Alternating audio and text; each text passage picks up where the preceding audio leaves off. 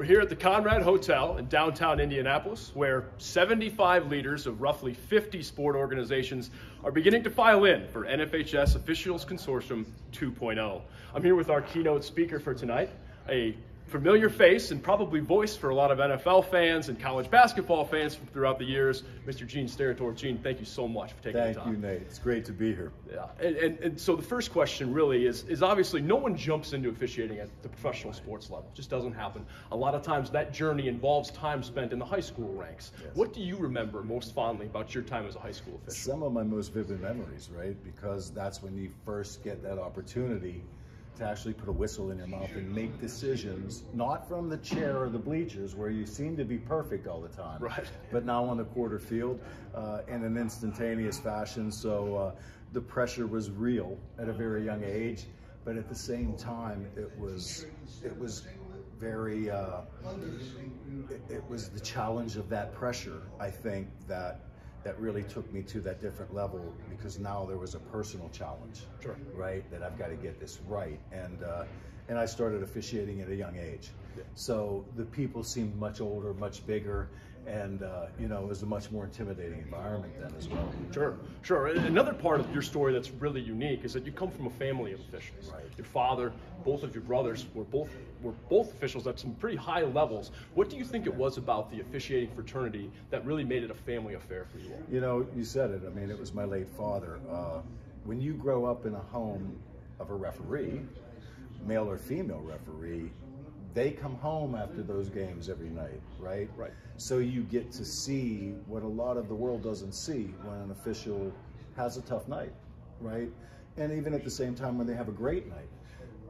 I watched my father work thousands of games and knew how good he was in those games, but we really never talked about how good he was. He never talked about that. It was what you were supposed to do, get the play right. It was just your job. So there was a rewarding feeling in the home because he knew that he handled the game, but it wasn't like anybody was calling and saying, hey, great win last night. Sure. So we learned that at a very young age, but we also learned how to be unbiasedly objective in game situations. I grew up with 6 other brothers and sisters, so organically someone had to be reffing in the house all the time. It might have been to see who was going to sit in that chair at the dinner table, you know, but there was always a referee decision being made in the house. But I think what I really recognized then too was, you know, how my dad dealt with mistakes when he refereed and came home and didn't bring it home and didn't obsess over that. And it was keeping that balance that really intrigued me, that I watched him on these really big stages. My dad worked Division I football and basketball for 3 decades, you know, and then and look, that's just my dad. You know, he's the guy I sit with to watch TV. But how he kept that in its proper box and managed and navigated that.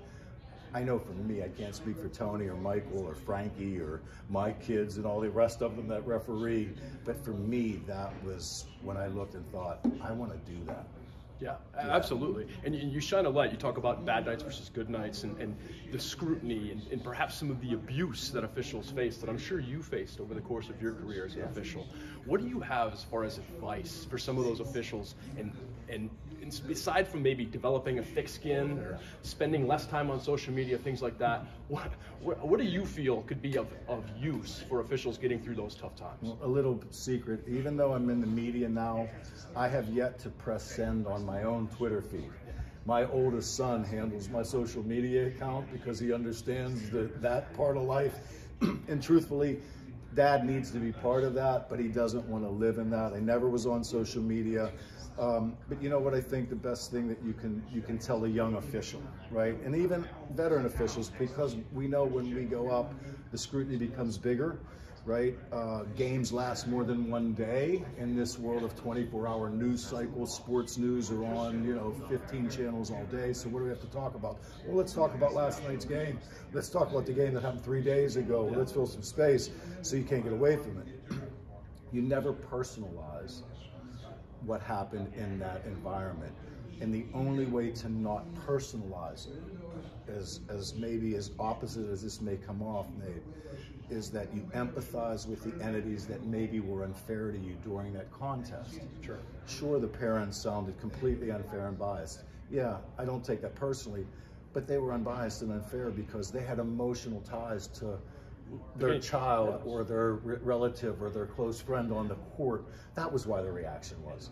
The coach was really tough last night, I know, but he's under a lot of pressure. It wasn't personally directed at you, right? Even if it may have been, I think it was keeping it in that box that allowed you to navigate through that criticism. And then listen, every great official, as much as we all get criticism from everybody, and they only look at the things we've missed, every great official is their greatest critic. So I would watch and listen to people talk about 3 or 4 plays in a game and chuckle quietly and think, you guys missed the other 3. I missed 3 other ones too. You just didn't see those. You know, what a perspective, and spoken like someone who's been around for quite a while. And you hit on another really interesting point, and kind of a main focus in officiating now is attracting that next generation and retaining that next generation. What do you have any thoughts on how to entice more young people to join the officiating ranks and then get them to stick around? Yeah, I think for any of these young individuals that ever participated in athletics, the only vehicle once your organized sporting days are over to actually do, live and breathe what an athlete did or what they did as an athlete is to officiate. Now look, some coaches, they do run a little during the game, up and down the sideline most times, and most times at us, but they have to stay in that little box. But when you referee, you're the active participant. You literally are that third team on the field. So you can, look, I enjoyed the athletic playing experience of being a player of 3 sports. That started when I was 10 or 11. I played for 45 years of my life, right? I was in a game at 55 just like I was at 12. So that, I thought, to me was another advantage and a rewarding experience. And then I really think, too, it's a very personal thing. Officiating is a very quietly personal thing. These are challenges that you have within yourself because you're not getting support, right? People aren't cheering your calls for the most part. So how do I do this in this personal, quiet, condensed way? Which to me bridged a lot in my own personal life as well, to be honest with you. So it was very fulfilling, and I thought brought things to a real big circle for me. Absolutely. Absolutely. Well, Gene, thank you so much for taking the time to do this. Thank you. Looking forward to hearing you speak tonight. And then, of course, Sunday, AFC Championship game. We'll see you there. Yes, looking forward to it, Nate. Thanks so much. Thank you so much. All right.